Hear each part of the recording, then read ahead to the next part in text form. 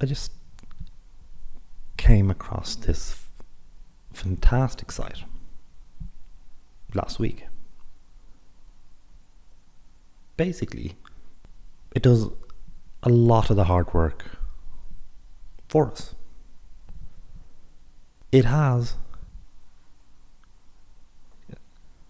for many seasons, for many leagues,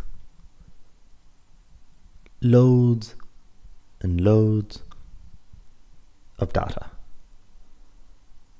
And it's freely available. I'll have the URL in the description below the video. So I'm, say, looking at the Premier League. I just clicked on that Premier League, downloaded an Excel file, and here it is. Okay, I'll just move that there. So game after game after game, it tells us, what the halftime results were, what the full times. I mean, there's so many headers. It does have a file which explains what they all are. So I think that HG was home goal, AG was away goal. So full time it was 0-1, Swansea won 1-0. That's strange because Burnley have been superb at home. Full time result away. Half time home goal 0-0. So we know what the halftime result was, goal wise, the full time result was. We know who the referee was, which is handy. I know I have another site where it keeps track of results by referee. The reason that's interesting is because certain referees tend to give far more cards. So then if you have two teams playing who tend to have lots of cards, and you have a referee who tends to give lots of cards, there might be value betting on lots of cards, because the people who'd be betting typically wouldn't have done all this work. So they wouldn't know, oh, this referee is in charge, that we're going to get more than we're going to get 4 or more yellow cards, that kind of thing. So as you can see, I don't know what half of these categories are.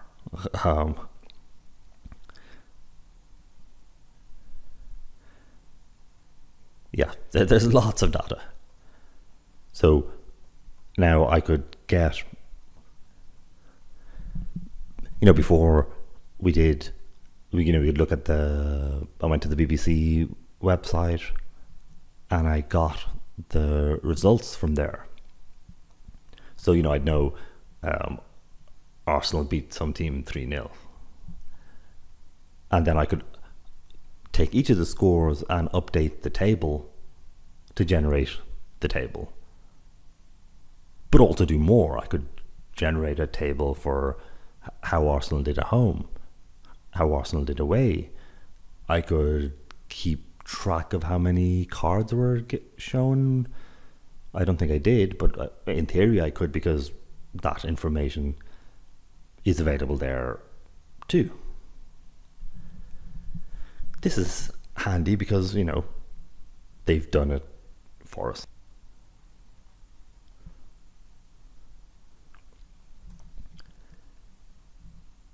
And they actually regularly update it. So it's not like, oh, I download this file and then I have the information for last year. It actually goes up to the latest match. Now, I didn't download this file just now. I'm just using the file I downloaded when I looked at it the first time. So Yeah, and so that would have been like a week ago. But I think I was looking at this on the 6th of December. Well, that's when I first came across this website. And it had updated the table right up to the day before, if not even that day. But it's very up to date.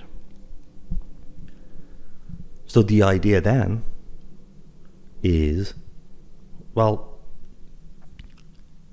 feed this into R. So we have lots of data. And isn't that the point of machine learning? That I don't expect certain correlations. I expect, so if I'm trying to predict who's going to win the next game, I'd look at how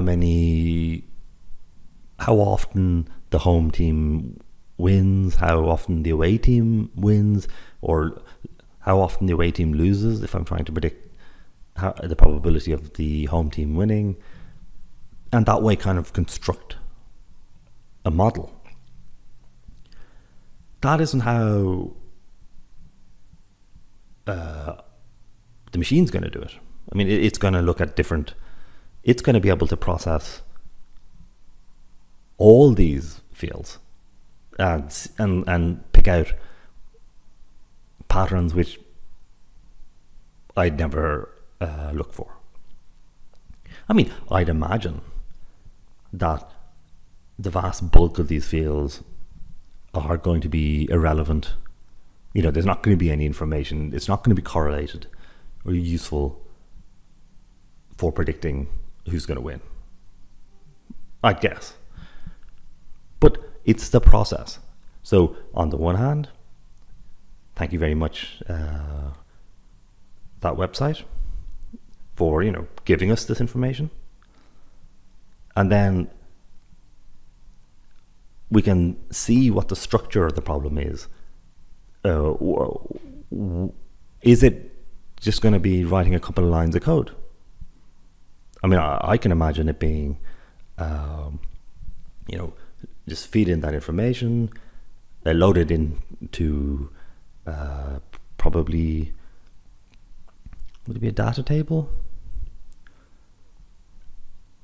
So load that in there, and then just say predicted results is equal to predict, and give it the historical results, and it let R do its thing, and then tell it to predict what's going to happen. And as we, I think, looked at in some of the R lessons, what we want to do is maybe give it the first 6 or 7 games, use them to train, and then try and predict the 8th game. And so we don't we can use it in various different ways. But since they've loaded in the information for us, that saves us a lot of hassle. And this also has various pieces of information that I don't normally have. So that's going to be a project that we're going to be doing for the next. My plan is to have it done by the end of January. It could be a lot faster. So that's the main developments today. Should be fun.